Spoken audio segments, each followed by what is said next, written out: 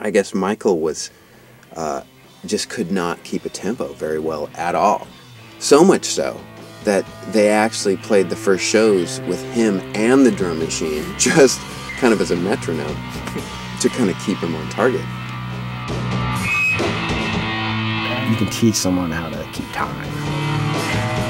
You can't teach someone how to basically put themselves at risk of bodily injury, just to get the rock out. It's funny, I've seen a lot of kind of crappily shot footage of the band.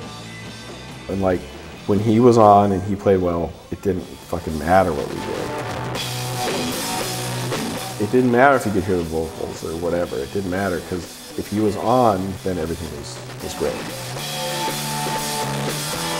The drumming is very hard hat and lunch pail. Hard hat and lunch pail. Hard hat and lunch pail. Boom, thwack, boom, thwack. I remember Michael doing this thing where he wore garden gloves and he duct taped the sticks to the gloves so that when he played, because he played so friggin' hard, that when he played, it was still stuck to the gloves. I'll never forget the first time I walked up after a Silkworm show. I looked down and just saw all this broken stick pieces and looked down and actually noticed that the rim of his snare drum had actually been bent.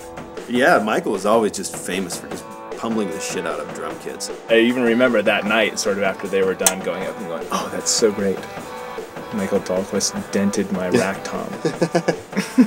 The first thing he did when he came in is put a snare drum on the ground and blow dry the head. He blow dried the head for 10 minutes, I guess to get the dents out. And the genius thing about Michael too, in addition to just being a great drummer, is just I love the fact that that guy sweat more than anybody I ever met.